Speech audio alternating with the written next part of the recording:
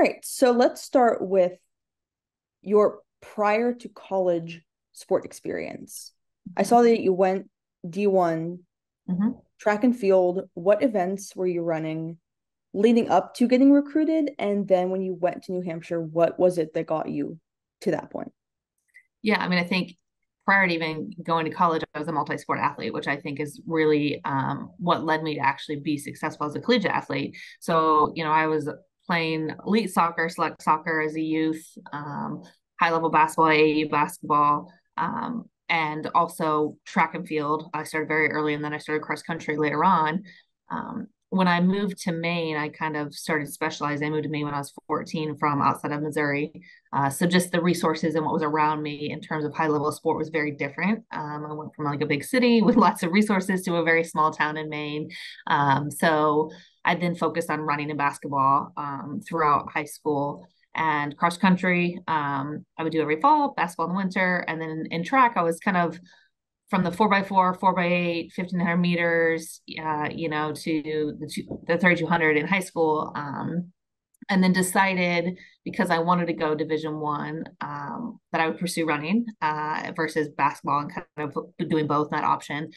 New Hampshire was a really great fit. I felt I could pretty much like grow within me and reach the goals that I had. I want to be a successful collegiate athlete as well. And so it was a much smaller space, 3.5 hours from my hometown. And I could really thrive there. And looking back, I talk about the recruiting process. It was very different back when I was going through recruiting. And then at 18, I don't know if I would have maybe navigated a little bit differently and explored my options if I was in the current recruiting process now and maybe gone to a different process knowing what I know now. But I was very fortunate. I loved the team. I loved the coach. Everything was great. And so when I went to New Hampshire, we ran cross country. I ran indoor track for the first time, which was a crazy adjustment because as a collegiate runner, a distance runner, you're running year round. You compete in the fall, the weekends, you compete in the winter, and then you compete in the spring. In the spring, like outdoor track was my specialty. Steeplechase was what I thrived in and where I was a conference medalist. And really took that on and had different training modalities where when we first started, I would train much more like a distance runner, 5K, 10K. And then as I got better and stronger, I then switched to much more 800, 1500 runner to get the speed up to then be better at steeplechase. Yeah. When you were looking at New Hampshire, were you always looking at the human body movement portion of potentially your future? I mean, was that always a determining factor of where you went? I knew what I wanted to do educationally. That was not an issue. At the time, I didn't know the field about sports psychology and then avenues to take. So athletic training was like, oh, that's what I'll take, right? They're like, the hairdressers of like athletes. They get to know everything and then they know the body. And I thought that was cool. And then I actually found the best avenue to get my training once my first semester in. No, I didn't think I had a crappy recruiting process. I turned down really good programs like Brown. I was like, oh no, this is like a tragic story. Like this is my naive 18-year-old brain. I remember when I was like 15, I ran a race at Brown and it was like dark and dungy and just the course wasn't great. And one of my competitors from the state of Maine was going to Brown. And I was like, well, I'm not going to go compete with her and be her teammate. We were in this competitive mindset, not even thinking educationally, like what it could do for me. I just had a bad course experience and was like, nope. Um, I just, I really liked the coach. And I think that's what sold me at New Hampshire more than anything. Like he was very personal. He came to meet me a couple times. Like it felt safe and it felt like a place that I could just grow. And that's what it came down to. When you're looking at entering into any kind of college sport experience, from a recruiting perspective, what things should youth athletes be looking for from pitches from coaches? Yeah, You know, I I've, I've tell the talked athletes I've talked now. to a lot of athletes who were misled by recruiting processes. Yes. Like what are some red flags that you could look for? And I fear it's even more now, right, with NIL money and what that comes into and what they could false promise, which is really problematic. At first I tell a lot of the athletes, you are the one interviewing these schools. They're not interviewing you. You have a talent, you have a level, you will find a space to go to if you want to put yourself in that position to train and compete at the next level. So for me, it's much more like, where can you see yourself living and being away from home? Like, that's the first one. As a human, like, can you be away from home and feel safe and feel like you could be comfortable and grow into that and navigate just the area of where you're living, first and foremost? Because we never know if an injury could take us out, what could end our sport career. So you have to make sure that you can be in an environment where you know you'll thrive outside of sport. Like, sport's the bonus. That's the icing on the cake, right? So for that, I tell my athletes that. Second of all, I look at like what's important for them, right? In terms of a community that they're looking for, in terms of education, proximity away from home. Like, these are all things that I like have them look into. And then when they get into those factors and narrow down their list, I'll then say, okay, you got your education, you know you can study, you got a place you can live, you figure out how you can survive in this community. Now let's look at the team. Like, does winning matter? Does being a big fish in a small pond or a small fish in a big pond? Like, what's important to you from coaching dynamic, coaching style, the teammates? Every athlete's different, right? If you're an individual based athlete like myself in track, you can take ownership of your training. You can take ownership of how good you get. You're kind of beating yourself against the clock and things. But if you're on basketball or football or these team sports, what is the role clarity? What is the positions you can get? Like, will you actually get to play? Like, is redshirting going to be a part of the process? Like, these are things they'll have to go in knowing. And this is the hardest part for every athlete. Any recruited athlete is going in being the best in their area, in their town, in their state, in their region. And so going into campus, you're against everyone else that was the best. Most people aren't used to failing. And so I have to kind of like humble them a little bit, be like, hey, are you prepared to go in and not play? This will be the hardest time for you right now, the hardest adjustment of your life, because you're away from family. You're in a new academic environment. You're in charge of your own schedule. You're overworking out with all the things, and you don't get to play. Are you prepared for that? And so those are like real, like, they're like, well, it's going to be fine. I'm like, but you're going to call me in October and be like, this is really terrible. And I'm sad. And I'm like anxious. And like, what do I do? And so, I mean, I think it's a lot bigger than just the price tag or what they could offer you or like sell these championships, which is what programs do, right? They're trying to get the best talent because it's a business. Sport is a business, and college sports is now a bigger business. Yeah, I mean, I feel like in the age of NIL, I do a fair amount of episodes with coaches talking Mm-hmm. about things like coaching philosophy, team culture, um, and everyone has mentioned NIL and the impact that it has on not only recruiting but team culture, because now these athletes aren't necessarily going to schools with incredible welcoming team culture. They're going for sponsorships, for brand deals, for their personal brand as opposed to the brand of the team. Yeah. And it's interesting to hear coaches talk about the impact of that shift. I mean, do you see that from a sports psych perspective?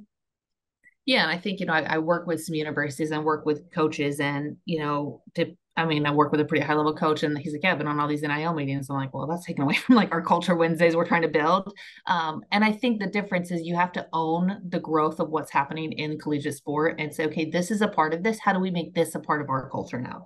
How do we make this a betterment for all of us, all our teams, our players, and so how can a player who's high leverage, who's going to make a lot of money, give back to the community if we care about the community? How can they give back to the team? How can it be multiple team members doing NIL stuff to represent the brand and continue the message that there will always be people that are trying to make it more personal for themselves and build their independent name on the back of their shirt, make their stuff.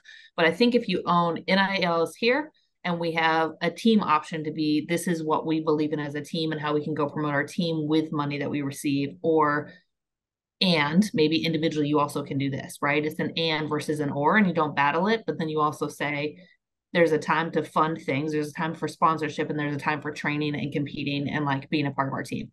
And that part I think is growth if you can own that. Yeah.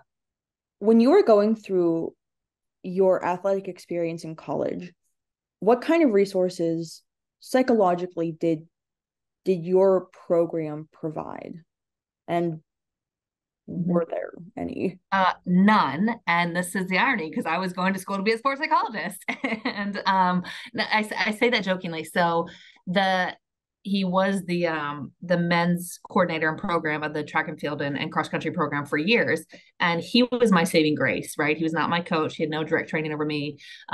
His office was opposite of my head coach, and I would go in and I would have coffee with him every week. Like Tuesday or Friday, we'd walk across. We had this place called a Dairy Bar, which is like this little coffee shop across from the athletic department. We'd grab coffee, we'd walk back, we'd hang out.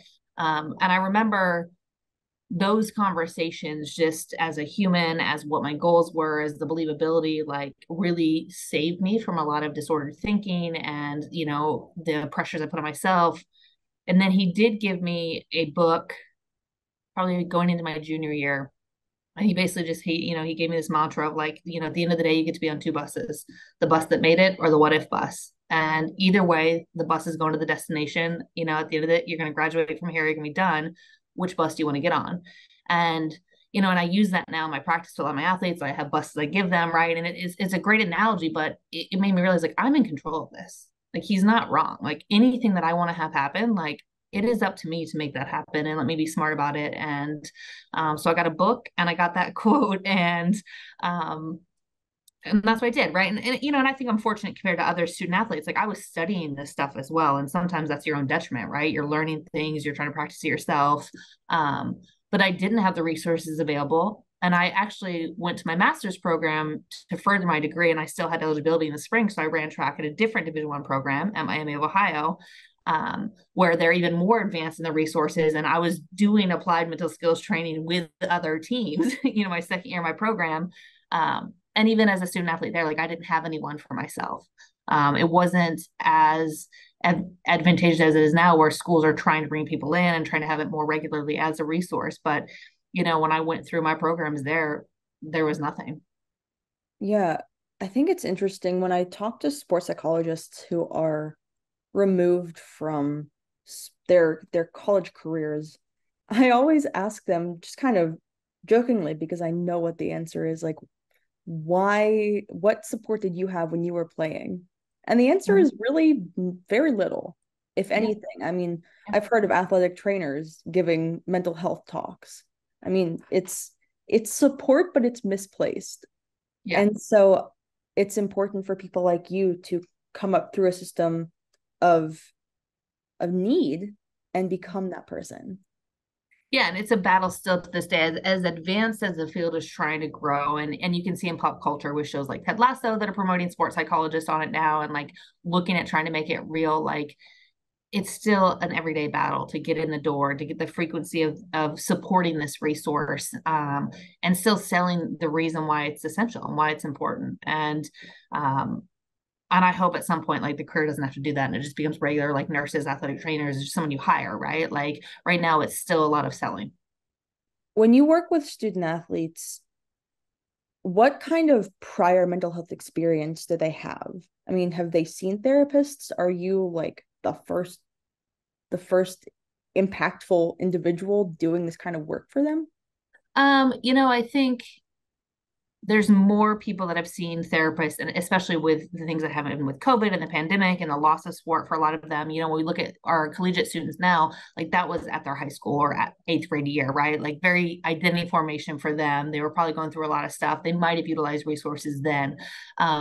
Generally speaking, though, I'm probably in their mind, it's their last resort. They need to try something. So they're going to go see someone now. And I think if that's not the case, they've tried a counseling center on campus and they've realized that's not the fit for them. They need someone who understands sport. And so my dually training on clinical psychology and sport performance allows them to know, hey, this is relatable. You get my competitive mind, and you know that I'm also maybe anxious or depressed or just not maybe fully symptomatic for a diagnosis, but on the edge of more than things aren't okay. Yeah, I was talking to an athlete yesterday actually, and we were talking about the difference between recognizing clinical issues within yourself versus performance-based issues. Mm-hmm. And it's not as easy as going to a school counselor and parsing Right. that out. Yeah. And I think, is it situational? Is it what I always ask, is this impacting you beyond the field of play? Right. If it's impacting you in life. And oftentimes yes, their sports their identity. As much as we try to say sports, what you do is not who you are. Like every athlete's like, yeah, but I'm an athlete. Like, have you met me? Like, this is my identity. It's who I am. It is the things that I do, but I also take pride in that. And so it's very hard to separate performance struggles and things that impact performance from actually what is impacting your self-worth. Yeah. When we look at the impact of support staff of on athletic mindset, athlete mental health, who is the most important piece of that support staff to facilitate positive mental health? The first and foremost is any sports science athletic trainer, like physical therapist, athletic trainer. But the athletic trainer is the go-to person that is in-house. And so they are the ones that are treating the body. And the way that mental health, mental illness sits within us is always somatic. It's always physical, right? So it can lead to injury or it can be impacting recovery from that process, impacts our sleep. So they're the ones that are there every day that will notice a change in the body, the movement, what's happening, and can get deep to it first as the first mental health responder, and so their training is really important. I want and encourage them to always do a mental and emotional assessment while they're doing their physical assessment on their players, and then provide the resources, not for them to treat it, but for them to check in, to be a safe place for them to understand what's going on, and then say, hey, this is beyond what I can help you here, but here's someone else who's going to work with me. I was listening to you interviewed on another podcast, and you were talking about physical body metrics that would signify that something mental was happening. That Give me sounds some examples. Give me some examples of that. I mean, I think like anxiety sits within the gut for sure, right? Physical stuff in your gut. If you're having diarrhea, if you're having constipation, if you're having bloated, like something might be going on.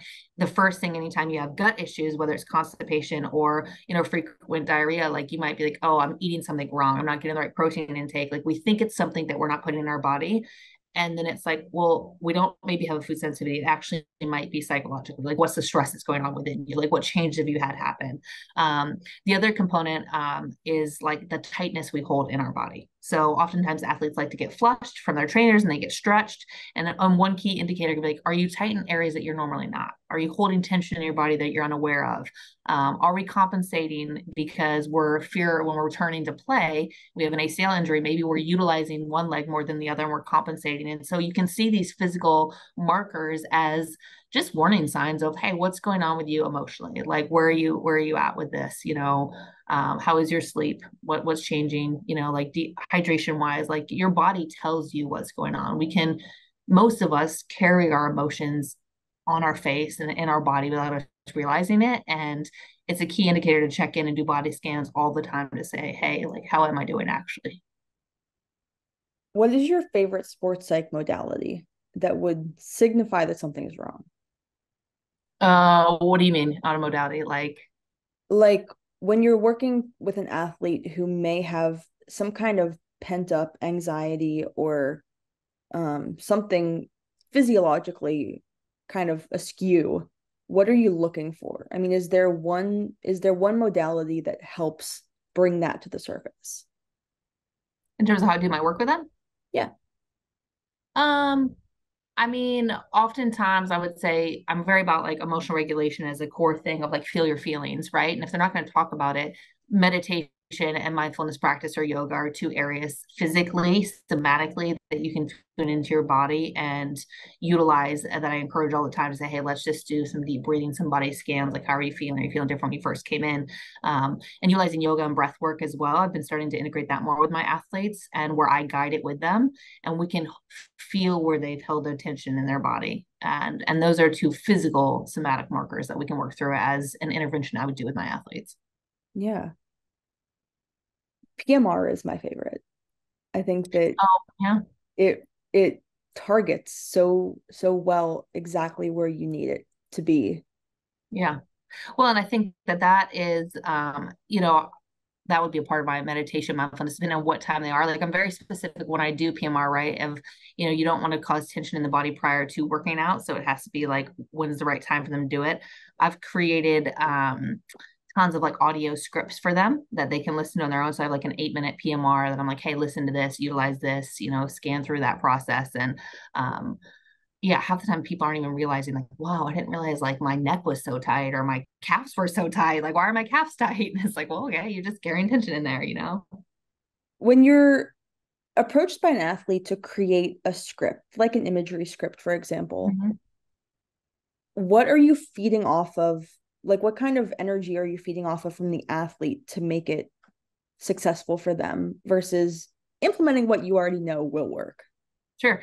Well, I take them through the process first of visualizing it, experiencing, walking through it, and they have to make their own script, and they have to work through and tell me it's no different than any kind of like I'm trained in TFCBT, which is trauma focused CBT, where you do like a trauma narrative.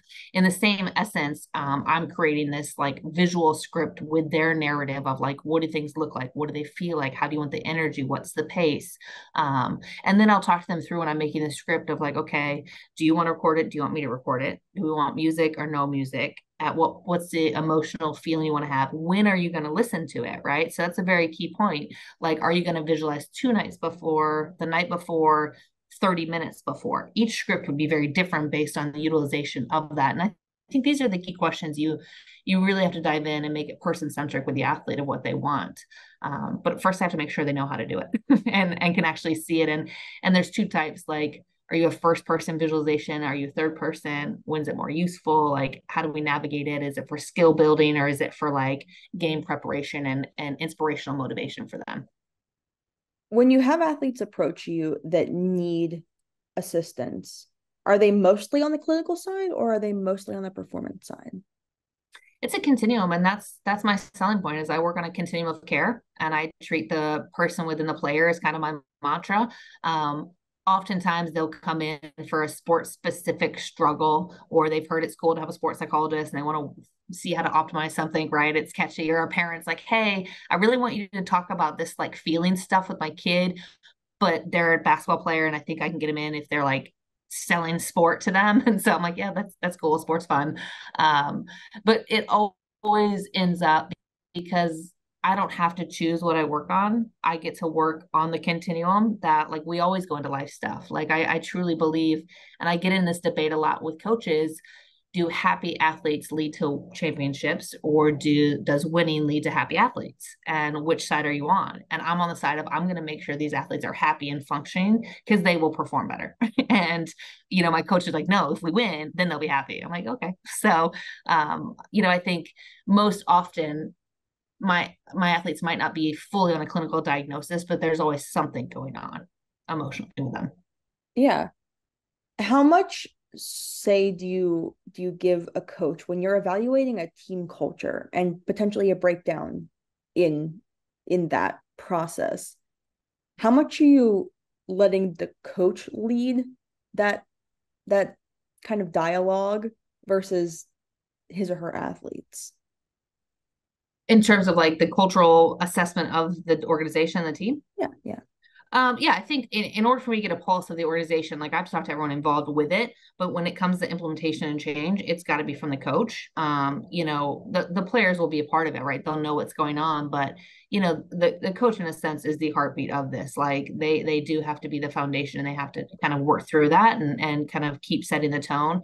And the coaches are the ones who actually have to model this behavior every day. And if they're not, the players will not buy in and they will rebel. But if the coach is living by the words that are written on the wall and doing those things, then players will be all in for that.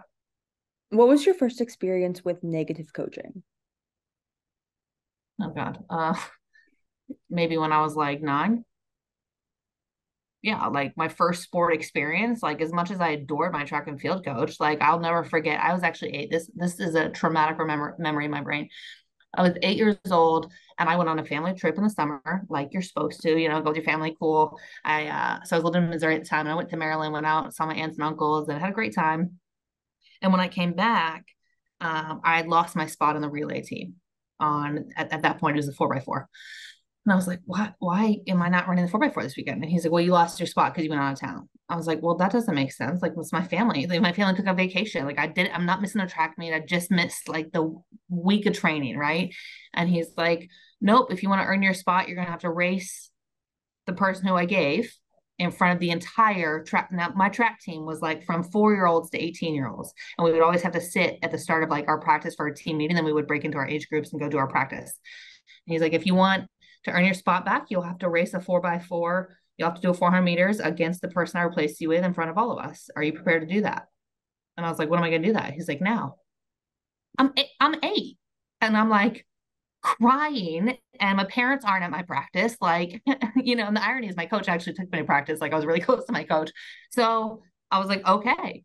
And I do this 4x4, this 400-meter relay, this 400 rate, like 400 race in front of everyone with this poor girl. It's not her fault either, and we have to race each other to earn my spot back. And it was like horrific. I was embarrassed and I was scared, and I was like, didn't understand the logistics of why. And then I was mad at my parents for taking me on vacation. And then I swore to them I'd never go on another vacation because I didn't want to lose my like track spot. It was awful. It was awful. And I was 8. I was 8 years old. Do you think that I feel like I talk a lot about early specialization. Mm-hmm. Do you find that toxic coaching behaviors run rampant in that environment? Well, I did a whole TED talk on the toxic culture of sports. So We'll yes, get there. I I think there is a lot of toxic culture for sure. And I think it's without coaches realizing that they're being toxic. No coach, I think, has any ill will or any ill intention to harm the athletes that they're coaching. I truly believe, and maybe it's because I'm an optimist and I want to believe in the good in people. I do believe that these coaches, some of them are volunteer coaches, right? They've never had any training in coaching, and they're volunteering their time because they want to be with their kid. And winning consumes humans. Winning becomes this like pride and this like status and the end all be all for people. Without that, it's like an addictive drug in a weird way, right? And so it changes our brain function. I really believe that the environment in itself, it sucks losing. And so these coaches get caught up in all the things and they forget about the humanity of these athletes, and the toxicity rises, and we reinforce it. We enable it to exist. Yeah, I mean, I think that it's interesting when you look at coaching abuse in youth athletics, and especially those that peak earlier. Early sports specialization in gymnastics. I mean, we know what happened with Team USA. I And mean, it's happens forever in swimming. it's insane, and swimming as well. And how do we as bystanders, as those who are spectators of the sport but also who work in sport, cut this off at the knees? I mean, how do we Mhm. say this is not acceptable for our children, for the future of sport? Yeah, I think twofold.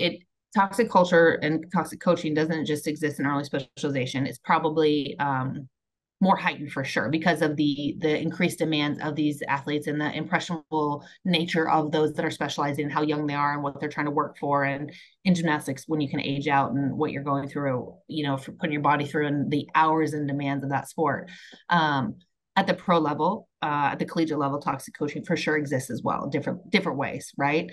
Um, and I think if we're looking at youth specifically, parents are not educated enough on what to ask, what coaching environment to look for, what oftentimes, like, I'm a parent of 4 kids, and when I'm trying to find my own like team leagues and where to put my kids in, like, it's hard. It's hard to find where to go to. What are you supposed to do? Do you have your community to help you for like carpooling? And so I think there's a lot that goes into this. And the reality is we lack coaching education and coaching standards, especially at the recreation level. That is the grassroots level to begin into sport phase. We are causing so much harm there without realizing it. It's like bad training modalities, right? We're training them wrong physically, mentally, and emotionally. Then when they advance because they happen to succeed and be good and get to a higher select level, pay to play, the pressure's on them. New coaches again, no sanctions or standards on the education, with a few exceptions of soccer, right? Soccer requires at least licensing to be able to coach. We don't require it, and so therefore anybody can do it. And nobody knows if they were a bad coach before, if they got fired. There's no track record that you look at to say, hey, who'd you coach before? How long have you been coaching? And I think until we can actually create a standard around coach education, coach requirements for who's coaching our children, we'll never be able to stop it. And we don't actually report it. We do not see it as abuse. Weird bracketed morality that exists, that we allow coaches to speak to our kids in ways that we would never allow anyone else to speak to. And I say this all the time, like if your teachers were speaking to you that way, you'd be right up at the school, you'd be the school principal, you'd be trying to get them fired. Like, but there is something about sport that we just allow it to happen. We watch a coach yell at little Susie, and you're like, well, Susie's not my kid. Poor Susie's like crying her eyes out, and you're like, oh, but Susie's the coach's kid, it's okay, he can talk to her that way. No, he can't. Like, it's not, like, it's public displayed behavior, like the fighting that occurs, the arguing. Like, there's so many things that we could get to beyond just actual their coaching physical practices. They're just not trained. They're not trained, and they're not held accountable. Jeez. When you're looking at that select few group that does matriculate up to elite athletics, I mean, we're talking collegiate and above. Do you think that, do you talk to a lot of that demographic of athletes that hasn't had a good coach until college? Well, I wouldn't even know if they've had great coaches in college, if we're being exact. It looks different in college. And I say that with the kindness of my heart. I love sport. I love coaches. I do. I love it. So those athletes that are resilient enough and driven enough and have the resources to and the talent to get to the collegiate level and play, it becomes a different dynamic, like we spoke about earlier in the recruiting process, where you are more isolated, you are more independent, you are more responsible for your own physical, mental, and emotional well-being to get an opportunity. And that's all it is. It's you've made it to this level because we believe your ability is good enough, right? But if you're going to be great and you're going to excel and thrive in that environment, it is up to you individually. And you have to hope there's an opportunity that this coach will see you and like you to put you in to do it, right? To serve a role. And it's very isolating at the collegiate level, even if you're on a team, because everyone is competing against someone else to get this spot, to get this attention, to be good enough, to be strong enough, to be fast enough. And there is never enough. And that becomes very hard for my collegiate athletes. Yeah, I don't like talking to athletes about toxic coaching behavior because it feels a bit vulnerable to Mm-hmm. ask a collegiate athlete, well, why'd you transfer? Or like, what was happening within your program that made you want to leave? Because then it just seems kind of too intrusive of a process of an interview question. But it is interesting when I do get an answer similar to that line of questioning because they're always like, I didn't want to even ask for help because I didn't know who I could trust. But they don't know how, and they didn't know they need it. And I think twofold, when we think about why college athletes aren't either asking for help or aren't seeking out resources, they never want to be a burden, right? They're just trying to do enough.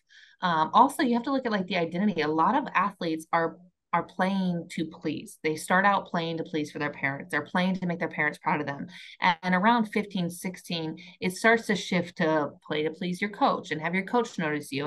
And there is a group of individuals who can be much more for myself and go an intrinsic route and play for themselves. And that is like the healthy ideal structure. But there's always the back component that the coach represents a parental figure to them in some way. And so they will never want to speak ill will. They will never want to see the bad in these coaches. Like, it's hard for them because they know if they jump on board with the teammates that are talking bad about the coach because they feel very relatable and normalized, what happens the minute the coach sees them and selects them and finds them special and good enough? Then they're torn, right? So like there's a part of them that are always wanted to be good enough for the coach to play. And it's very similar to like when parents are of children who maybe are toxic and bad and abusive and maybe divorced and things that aren't good and aren't healthy. The kid will always love their mom or dad. They're never not going to. As bad as it looks on paper, that is their parent and there's an emotional connection to them and they will always be that for them. And we have to think the same for our athletes, for these coaches. As toxic as it might be, as isolating, abusive emotionally, like neglect by ignoring them, the athlete will still stand by that culture and that team because there might be a chance that coach comes back and believes in them and they can't give it up. So when you have an athlete that finally makes that breakthrough and says, wow, I can't believe I put up with this culture for as long as I did, what's the first thing you say to them? How are you feeling? which is so cliche. But like when you just said that, I was like, God, I bet they could finally breathe. I bet they're finally like ready to be free and like happy and like, yeah, how amazing. Like it's kind of weird because you don't want to like praise them like I'm so proud of you, but it's like, damn, like how are you? Like that's pretty amazing. Like, are you mad? Are you angry? Like what's going on? Like, do we celebrate? Like I want them to take the lead, right? Like, I don't know. Like we all emotionally are different, but in the cliche psychology way, I'll ask, how are you? You know, like how does it make you feel that you just left? But that's the truth. Like it's more of like, how are they emotionally and what do they want now? How do they want to take ownership of their life next? When we're looking at the impact of the transfer portal on toxic coaching culture, what do you see trending right now? Yeah, and I wonder if like some players, are they leaving because it's a toxic culture? Yes. Are some players leaving for an opportunity because they can get to play? Yeah. You know, and I think it's twofold, right? Some are realizing their current situation, their role, they're not going to get to play. Like COVID really changed the dynamics for like how long people could stay in the system, right? It took away a lot of money. It took away like options for role clarity if players stayed on for another 1 or 2 years. And so I think we'll see that recalibrate in the next 2 years because we don't have those extended years for players. Um, but I think, you know, entering the transfer portal, sometimes it's an escape, it's avoidance of the reality of what's really hard for them. And they're just trying to like run away. Others are trying to find an opportunity. And others maybe just realize like they need to go back home. They need to be closer. They need to have a safer environment, a smaller scale. And they've had the awareness of where they're currently at. It's not good enough. It's not helping them succeed. What do you think is the main misconception about the work that you do? Oh. Hmm. How do I help anybody?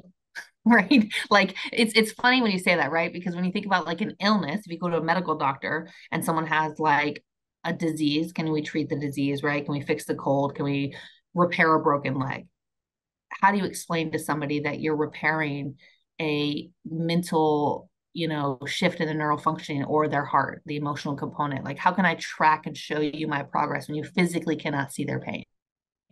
And it comes into trust and it comes into, you know, explaining what the impact of our work looks like. And I do try to create metrics around that, right? To show like, and it's subjective in nature, but I try to measure the work we're doing. Um, but I think the biggest misconception is that everybody can do what I do. And what work am I really doing? And how often am I really needed? Are you really need to be present all the time? You know, I think that's the conception of like, you know, I'm not needed all the time for them because they can't currently see the mental and emotional injuries that these athletes have. When we talk about misconceptions of sports psych as an industry, but also the impact of sports psychologists, how do you sell a youth sport program on needing mental health services? Yeah, and I think that's where we go into the preventative approach versus intervention. And you know, I think it's twofold. Are we selling mental health, mental education, and or are we selling mental performance and mental skills training? Right, two different components. Myself, like I would kind of do both. And for youth, it's much more. I'm going to help educate you on these core foundations of mental skills, and I'm going to help educate you on how to speak and talk and feel your emotions so you're better prepared when things happen. And so it's an approach around I'm not intervening with you. And I do have a philosophy in my practice that I don't work often with children under the age of 13.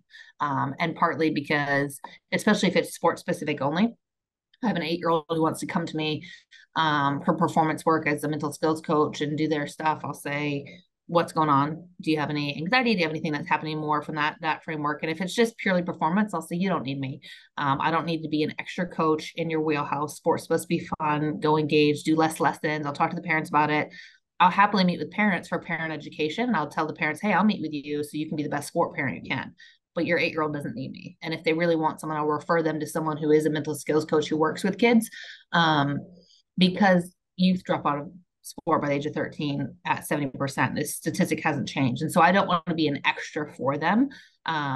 So I will, however, do preventative work with U8, U10, U12 club teams and teach them core foundation educational skills. So it's much more a part of their daily training. So it's not have to because Tommy's doing it and or because like, you know, they're trying to keep up with stuff. It's an intervention based approach either. It's much more like, hey, I'm going to teach you skills so you can be better prepared as you age and progress, and hopefully have a reduction in mental illness, right? You have a reduction in problems because you have the skills to kind of work through it. When you were looking at getting your CMPC certification, what was the biggest roadblock to that process? Well, I didn't have one. I was very fortunate, partly because I was dually trained always from my undergrad to my master's to my clinical program. I knew I wanted to be a clinical sports psychologist. I knew the avenue to do that. At the time, I had to take way more courses and get way more degrees than is needed. So now we have programs that are a lot more condensed, which saves people money and time. But I guess if I were to explore a roadblock, and I didn't have one because I got it when I wanted to. But the roadblock that exists and would have existed if I wasn't as active and driven as I was and didn't have great mentors who helped me, there was no internship opportunity for me to get hours. Like I had to create my own hours. And so my first year into my master's program, Dr. Robin Bailey, who's been my go-to mentor for my life, she believed in me enough to know that I could do this as an applied practitioner. She knew that I wanted to be an applied practitioner. She knew what I was going to do. She helped me say, hey, here's a client and they're going to be your hours. And then like I worked through and I actually created a business while I was in my master's program. I had terrible. Like I didn't actually know anything about running a business, but I was getting money and I was getting paid to do it. And I was like, can we do this? And she's like, it's no different than a paid internship. So with her guidance and my self-drive, I started getting clients and I started working through stuff and created an organic internship hours. And that continued on into my when I was getting my clinical degree, I just networked with people and said, hey, like, can you be my supervisor for this while I build a business? Now programs exist where there are more internship based opportunities, but that is the hardest avenue, I think, for anyone in the master level or doctorate level who wants a CMPC and isn't going a clinical route. There is no actual prescribed internships that you go to. Like in the clinical field, it's a part of their training program, it's part of their systems, and they can go and they get their hours, right? To then set them up for licensure. And there's a very systemic way. We have schools that are starting to do that in the mental skills realm for CMPC, but it's not a standard yet because the CMPC is not a standard, where licensure and counseling or clinical is. So I think that is the biggest roadblock still is opportunities for people to get to do the work. Like I have a bachelor's degree in sports psych and there were no internships. I mean, Mm-hmm. there was really nothing that I could do without a master's. And there's just a very specific process towards CMPC that you have to go through. And Mm-hmm. everyone who isn't doesn't. Well, and I think even the field itself, not everyone is getting a CMPC. I think more are now, which is great. With our accreditation program that we've had and the requirements for that, we've really sold the need for that. And you can see professional organizations having that as a preferred requirement, where they have to have this or they won't hire you. I don't think we'll ever get to the licensure status where it has to be like mandated. There's too many judicial legislation systems that get involved in that. Um, the the Achilles heel that gets us is anybody can say they do what we do at the mental skills level, right? Now, everyone can't say they're a clinical sports psych like me because I have a license, right? But if we took you, you can go off and promote yourself, and you actually have a degree in sports psych as an undergrad, right? So you have a base level knowledge, but you could go sell yourself as the next best mental skills coach that exists, and no one in the field could say you're wrong, you know, because we don't have that status. Now we could kind of try to sell all the ethical backgrounds and trainings and exist, but if you're really good at selling and you get the right clients, like we see it happening all the time. Yeah, It's really hard. yeah, it is. And like when I'm looking at bringing guests in, I always look for CMP certification because that way I know that this person is like Qualified, an actual practitioner. But right? every once in a while there will be guests that kind of slip through the cracks because they are really good at marketing themselves. Mm-hmm. And it's things like mental health counselor, or like there are Yeah, there are all of these little terminology that are really close, but yeah. that aren't official certification. And I think it detracts from the amazing work that people like you are doing. I think it's hard in the duly trained, and thank you, I appreciate that. But I think it's hard in the duly trained individual or the mental health realm, mental illness realm for counselors or licensed psychologists.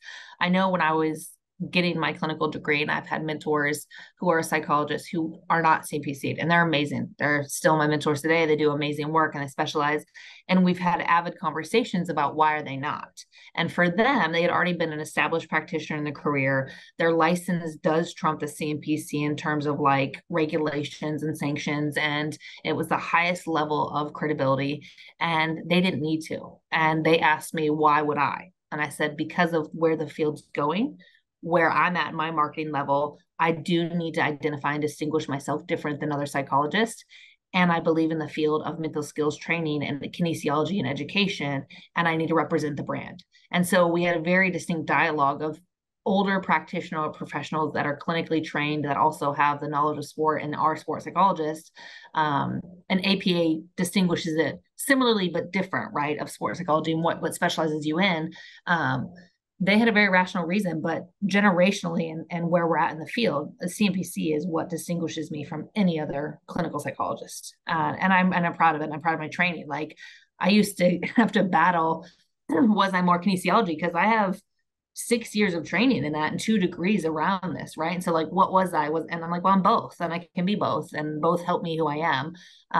But there are very great psychologists that are not CMPC, and I think it's just the timing and their expertise. And I think there's great CMPC master level, doctorate level trainers that are not psychologists that do amazing work as well. But you have to know your niche, and you have to know your boundary of practice and like what you're selling. Yeah. Like when I got my bachelor's degree, there were like a few different next paths. Like one of Mm-hmm. them was a master's in counseling. One of them was athletic training as a master's program. I mean, there were a lot of different things that you can do with sports psychology degrees that aren't getting you certified for Mm-hmm. CNC work. But there is like I'm a former athlete, and now I think I can work with current athletes on mental training that I don't really I think it needs some work.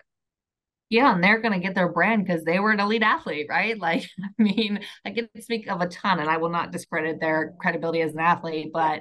but and I love their platform for wanting to do great for mental health and mental illness, and mindset coaching. But it does discredit, or I guess like dilute the actual qualifications of those of us that spent the time to do the work. Yeah. Which leads me into the TED Talk that you did.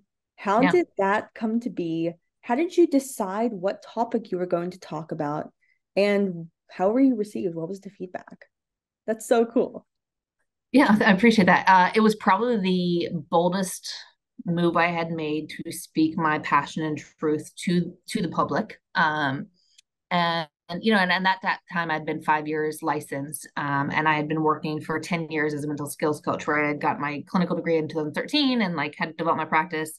So I'd been quote unquote the 10-year rule of like when you think you've made it as deliberate practice, and felt I had knowledge. And I was teaching at Texas State at the time, and um, I had a colleague that was like, hey, like I think you should do this. And I was like, okay, like I'll figure it out. And then they're like, all right, yeah, we want you to do this, and here's your coach. And it was honestly my coach, John Alba. He's amazing. He sat down with me for the process, and he's like, this is a story to tell. What story do you have? Write down all the ideas of what you think is cool, what you think is relevant. And it was a process that when I first signed up, I had no topic. I didn't know what it was going to be. And I was trying to define my niche and where I was at. And, we worked through this story, and it was like, you know what, like I went through a pretty normal experience as an athlete that everyone goes through and no one talks about. And I've always had the vantage point of seeing where I think the future is going and knowing where the future will lead to. And mental illness was like on the trajectory of like where things were going to come. And we knew that was going to be a bigger shift versus just performance optimization. And I was like, you know what? Like I had these conversations behind closed doors with professionals, with people. Like this is real. Like this exists. Why aren't we doing anything about it? And I've always been told like if you're not going to do anything about it, then don't speak about it. And I'm like, well, then I'm going to speak about it. And I went through it, and it was probably at that point in my career the coolest thing I had done. And I'm so grateful. And I remember like being nervous, like when it was going to be released, but the universe was really nice to me. I was at a sports like APA or ASP conference that year. It was in Toronto in 2018, and we had this great speaker who actually was speaking to all the things that I was speaking about in my TED talk. And I was like, this is amazing. Like, I'm going to be just fine. Like, people are really aware. And yeah, for the majority, like, I think everyone was like really grateful and proud. And I've gotten tons of speaking opportunities from courseworks or students reaching out or people interested or athletes responding to me being like, hey, I saw this TED talk and like I totally relate. And I think it's been amazing. It's still to this day, 5 years later, I'm getting people who've seen it and like it and speak to it. I think my coolest one was my niece this summer. She's 16 and she's taking like a college credit since she has the college student. They had to pick a TED talk that was inspiring to them. And she's like, hey, one of my students like did your talk and like was talking about it. And I was like, oh, that's so cool. So it was like very serendipitous, like close to home. And it's now launched into I'm building upon it. I wrote a book that will be released in September that expands upon this. And my book's called Hello Trauma, Our Invisible Teammate. And it's kind of breaking it down even further and really experientially helping individuals know what trauma feels like, what it exists. And the second part is how organizations like sport are reinforcing it and need to make change. Wow. So that's Your like the second coolest episode, thing I've done in my book, which I'm like really excited about. no, drop all the plugs. Yeah, I'm like so excited about this book. It's like really cool. It's coming out into September. I think that may line up really well with when your episode is coming out. Let me just check on that. I have incredible stories through like almost the end of October every week. And your episode is coming out on September 13th. Oh, nice. So When's the that's right book before my coming book. out? Oh my It's God, supposed to yay. drop September 25th. Oh Yeah, wow. it's perfect. It's a little promo. Little Yeah, promo. love that. If you could just once the book is published, if you could just like direct message me or email me the link to it where we can all purchase, Yeah, that would be amazing. totally will. Yeah, I'd absolutely. love to promote it. I love promoting individuals in the It's cool. space that are doing awesome work I'll and show you write the cover because books I'm most and proud. like it's so cool. My cover is like probably the coolest. Whoa. So this is our invisible team that you can't see, but you get the gist of it. Yeah. Oh my gosh. So That's so cool. I'm so excited for you. yeah, thanks. Is there anything else that you think that I missed talking about your process, about your career trajectory, about the general sports psych industry that you wanted to make clearer or known that we haven't talked about yet? No, I mean, I think we've covered a lot of it. I think it's that this work is really a continuum, right? The work is very continuum of where we work at it. Where I specialize in is across that board, but much more mental health and athletes, and trying to take a preventative approach, right? Where I'm trying to teach mental skills training as a preventative approach to reduce mental illness, right? So it's kind of twofold. But no, I think we covered a great realm of what I believe in and my passion and how we need to stop hurting our children. I I'm so excited to put together your episode. Is there anything else that you wanted to talk about before we go for today? Any No, I think we topics did a that you lot. wanted to expound on? Anything that just literally anything, the floor is yours. I always say at the end of the episode, if there's anything we talked about or didn't talk about that you want to, go on ahead. Uh, no, I think the avenue of just like the work that we do, right, is it can't be individual. Like, I think practitioners, the podcasts that we're doing, we really do have to band together. A lot of us are saying the same message, and I think there's I don't know what it is in the field where it feels like we have to individually just do our own stuff. And I'm always like, hey, we're better together. With more we can share the same conversations and promote it, and like then we can make it a standard, right? And I think that that's my biggest push for everyone. Anyone interested in the field, anyone who's curious about it, is like reach out to people, have conversations, find the right people, and they're going to know someone else who's going to be a right person. Like, I think like one person or the five top names that market themselves the best, like they're not the only ones that do the work. So really just be curious and find someone and like ask questions, and someone along the way will probably be able to help you. And I think that's the first step in any of this, is just being curious and opening the idea to letting someone like myself or other practitioners in to help people. Yeah, I think that this industry is so small that you end up seeing kind of the same people. Mm-hmm. And like you're 1 degree of separation from incredible stories and And everyone's doing incredible really cool help. work, right? Everyone's Yeah. doing really cool work in different ways and different approaches. And like, that's the thing, is like, there's really great people out there who want to help. And it doesn't have to just be when you feel that you're emotionally or mentally broken or there's a problem. Like, it can be so much better. And we can make mental health the same as physical health, of like constant check-ins and work through that process. And that's what I try to push for, is like, let's just reframe how we look at it and make resources available for people to utilize them. Love that. I think on that note, we are going to We're conclude done. for today. Thanks for talking with me.